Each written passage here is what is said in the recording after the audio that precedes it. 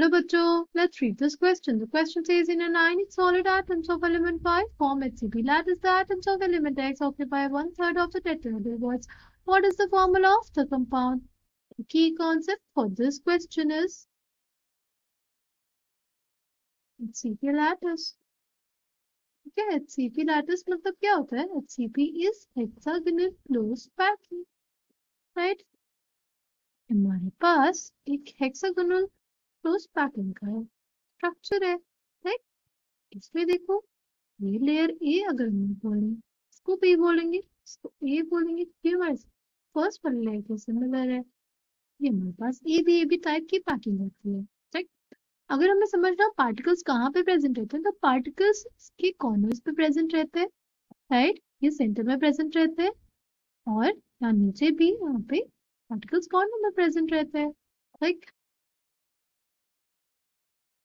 अगर हमें लिखना हो नंबर ऑफ एटम्स, तो अगर हम देखें हमारे कॉर्नर्स पे जो पार्टिकल्स प्रेजेंट है उनका पर एटम कॉन्ट्रीब्यूशन होगा 1/6। और कितने पार्टिकल्स हमारे पास कॉर्नर्स पे, तो हम उसको गिन सकते हैं ना, तो 1 2 3 4 5 6 7 8 9 10 11 12, तो हमारे पास ये 12 हो गए। अच्छा, अब हमारे पास ये तीन जो है हमारे सेंटर वाले पार्टिकल्स हो गए, इनका कॉन्ट्रीब्यूशन क्या हो जाएगा? 1 हो जाएगा क्योंकि शेयर नहीं होते हैं। अब अगर हम लोग बात करें हमारी इस वाले पार्टिकल्स की, राइट, इनका पर एटम कॉन्ट्रीब्यूशन कितना होगा? वो 1/2 होगा क्योंकि इस पे प्रेजेंट है। कितने हैं हमारे पास? 2, तो ये टोटल आ जाएगा हमारे पास 2 + 3 + 1 यानी 6। नंबर ऑफ एटम 6 है, ठीक? तो ये लिख सकते हैं जो हमारे पास y है, y के एटम्स हमारे पास कितने होंगे? 6। अब अगर एलिमेंट x की बात करें, like atoms of element x कहाँ पे? वो है 1/3 ऑफ टेट्राहेड्रल वॉइड्स में।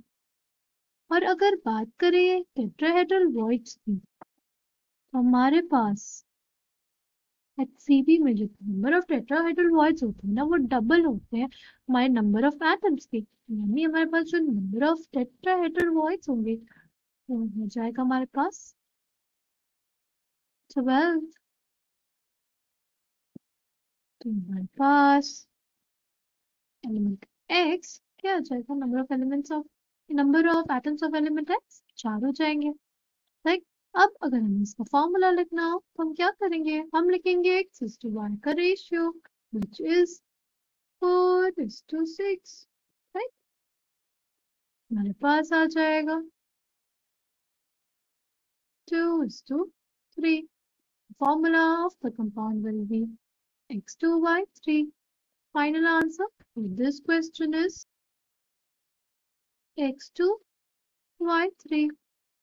I hope you understood it well. Thank you and all the best.